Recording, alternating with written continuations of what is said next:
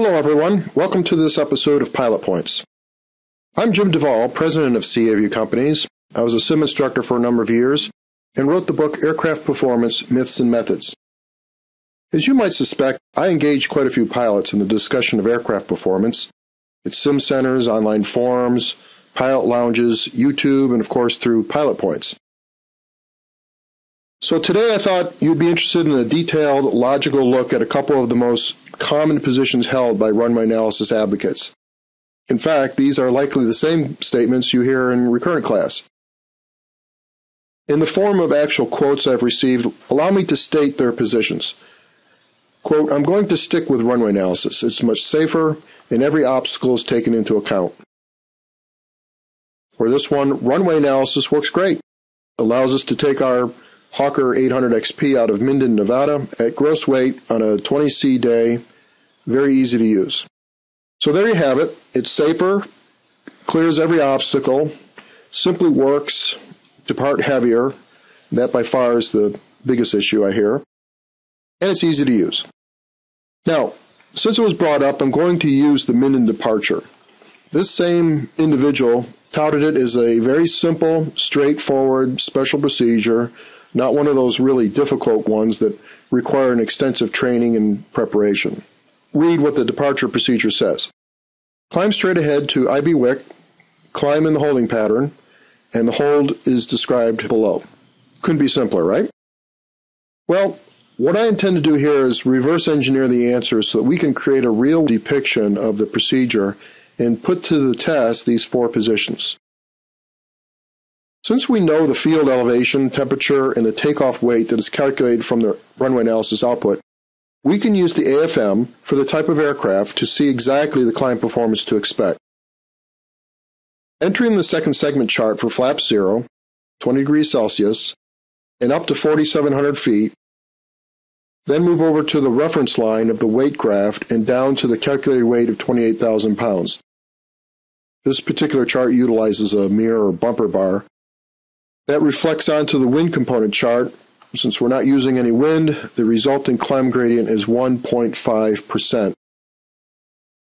Since the chart is in net, I'll put a circle around that so you can see where I get that.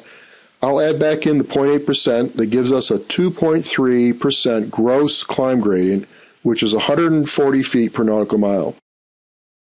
Keep in mind that this doesn't even meet the standard 200 feet per nautical mile or a 3.3% climb gradient. So right off the bat, we see a problem formulating. Now, in all fairness, most runway analysis calculations will somewhere state that the max weight climb limit isn't being met. But in every case I've seen where this happens, not a single pilot I've questioned has any idea of what this means and certainly didn't dissuade the pilot quoted here. Also, there are no V-speeds associated with the max weight climb values listed. This aircraft, as all aircraft do, has an engine time limit for maximum takeoff power. For this aircraft, that limit is 5 minutes. And keep in mind that those pilots flying aircraft with 10-minute engines may try to disconnect at this point, thinking that the example no longer applies to them. Nothing could be farther from the truth. The actual numbers may change, but the same fallacies of runway analysis will apply. At the time limit, the aircraft must be configured with a clean wing, speed at the V final speed, and the power reduced to maximum continuous, or MCP. Continuing second segment beyond the time limit is one of the most common and dangerous practices permeating Part 25 aircraft training. It's dangerous because you no longer have any data supporting your climb capability.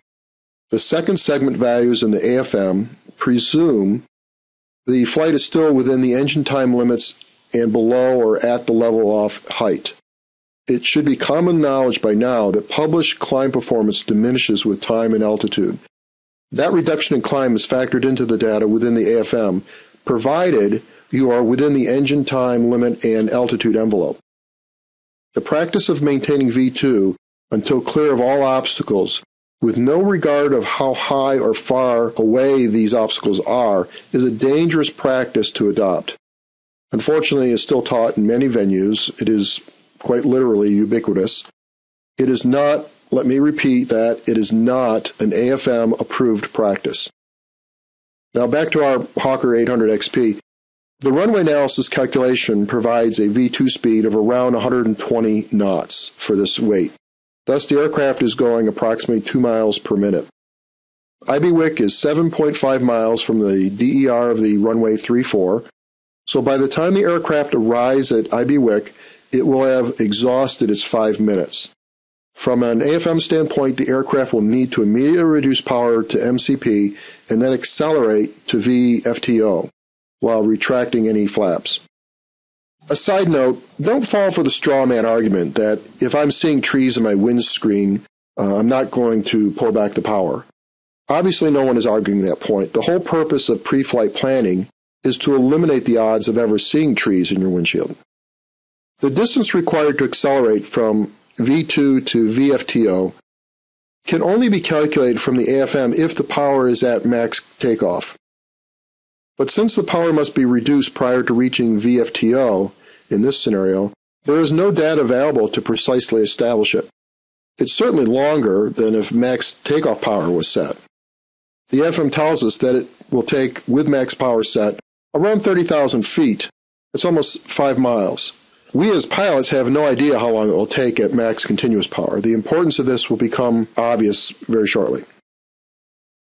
The next question we must answer is how high will we be at IBWIC, the starting point of our hold?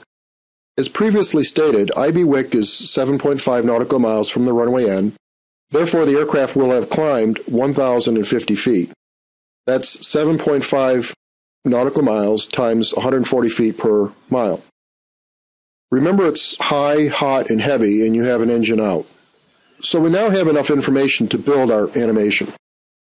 Oh, by the way, we can also calculate from the AFM the radius of the turn, and the holding pattern size is depicted appropriately. First, an overview. The magenta color represents the holding pattern. Please note the terrain protruding up through the holding pattern along the outbound leg. Now, the ardent user of these procedures might say that the climb continues in the hold as per the instructions.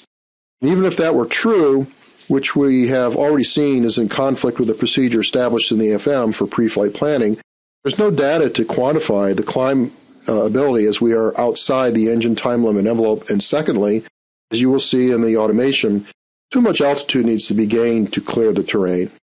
The animation demonstrates quite graphically how perilously close to obstacles the path is. So let's watch the video now.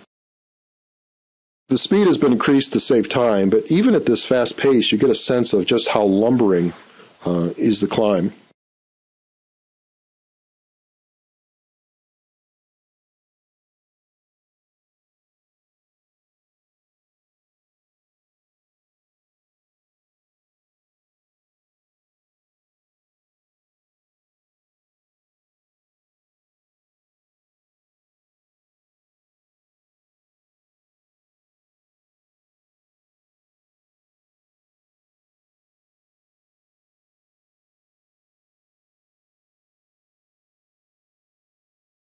We are approaching IBWIC and starting to turn to the outbound leg of 163 degrees.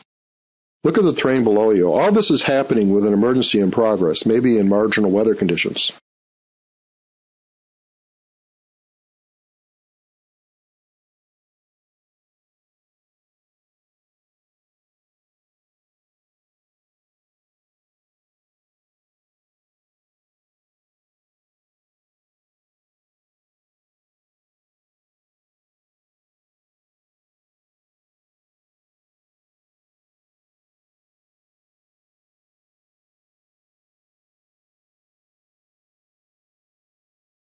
So let's come back to the quotes.